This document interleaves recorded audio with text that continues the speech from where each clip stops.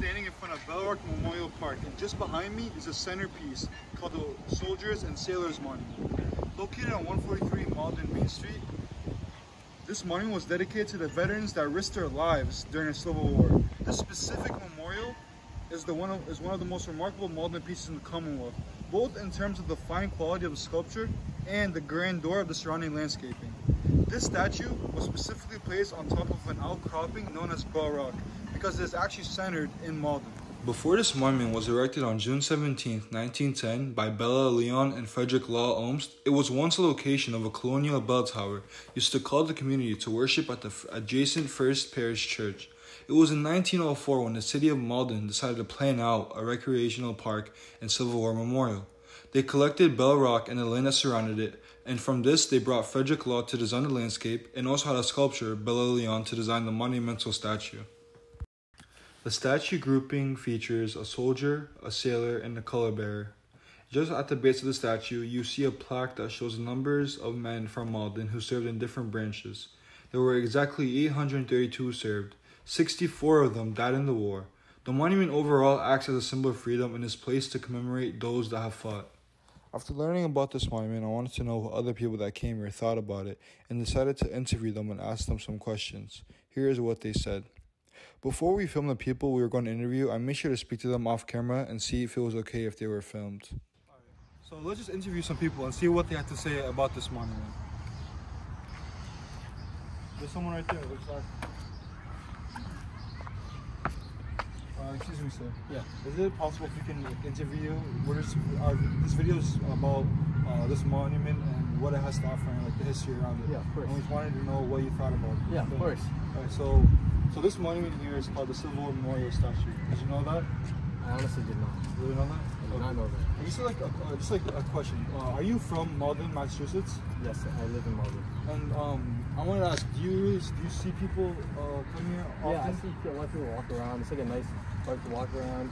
But specifically, do you see like people like come to this monument and like just like I guess like glorify it and like whenever I walk by or drive by, I really don't see people like look at the actual site. I usually just see people walk around. Really? So yeah. So you think that the majority of the people that actually come to Bell Rock, the Bell Rock Memorial Park, they usually just like go to the park and like walk around? Yeah. Rather than like memorialize the statue? Yeah.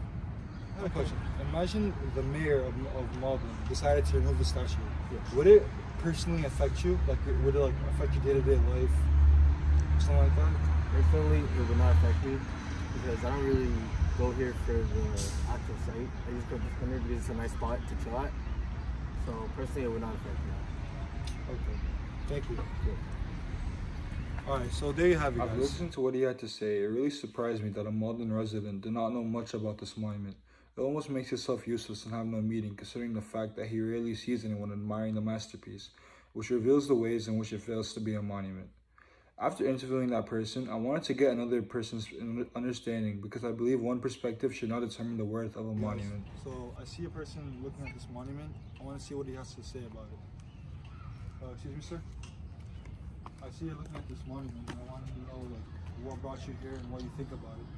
I'm just here just for the monument, just like to learn more about what happened. So did you know that the people actually in front of this building are people that risked their lives during the Civil War, and that's why they're memorializing this monument? Did you know about that? Yeah, I did some good amount of research about the Civil War.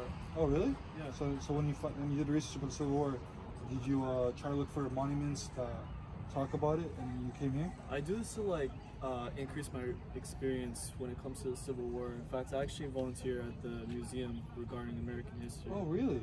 And so this special monument, the mayor actually erected this in the 1800s, yeah. And he centered it in Malden.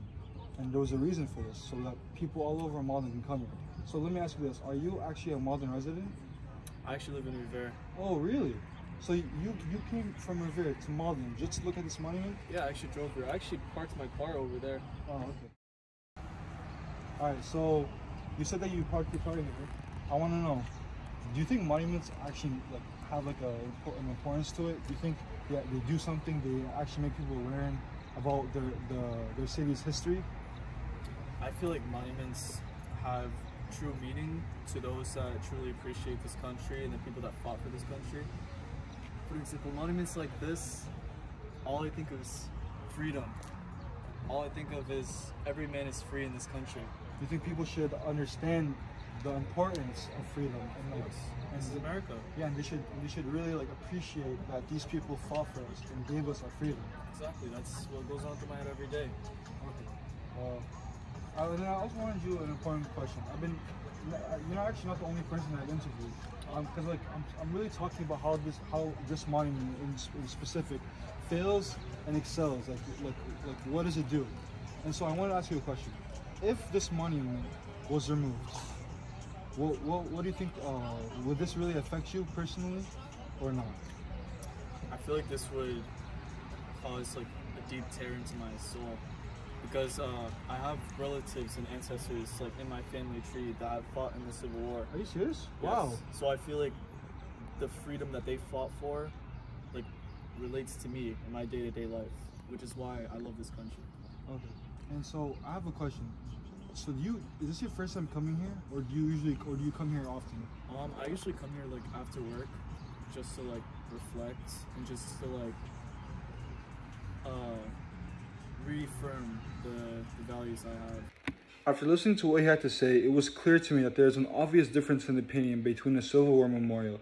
Although I only interviewed 2 people, it gave me a sense of what people think about this monument. Before I visited this place, I assumed that there would be a decent amount of people observing the monument. However, I was wrong. I barely saw anyone at the actual memorial. Rather, there were families and children having fun at the park. What was even surprising to me was that there were kids sitting on the monument, and they were playing their music and littering the area. To me, I find that disrespectful, since this is a place to almost pay respects to the fallen, and the people that don't respect that should not be there in the first place. And thinking back to what my second interviewer had to say, he made me realize that only the people and families that were affected by a civil war know a lot more than about the soldiers and sailors monument, compared to people that are there just to have enjoy the time and walk past the memorial. And the point of a public monument is for anyone to come and commemorate the history behind the statue. And even though I did not see many people doing that, and how the first person I interviewed said that he barely sees anyone commemorating the monument, I still think that this monument is very important to modern history, and it holds many values that some people can appreciate.